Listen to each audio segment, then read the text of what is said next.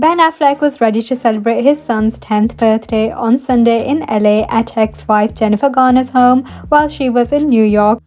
The actor arrived with his camera equipment dressed casually in faded brown pants, navy blue sweater and grey wool jacket. J-Lo hadn't accompanied him even though she had spent Saturday night at the movies with him.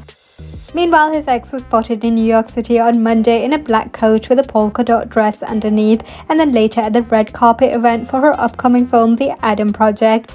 Clearly it was time for Affleck to look after the kids while Garner takes some time out, even if son Samuel is the closest to his mom, judging by the several outings he has with her. Thanks for watching. Have it all daily. Please like, share and subscribe.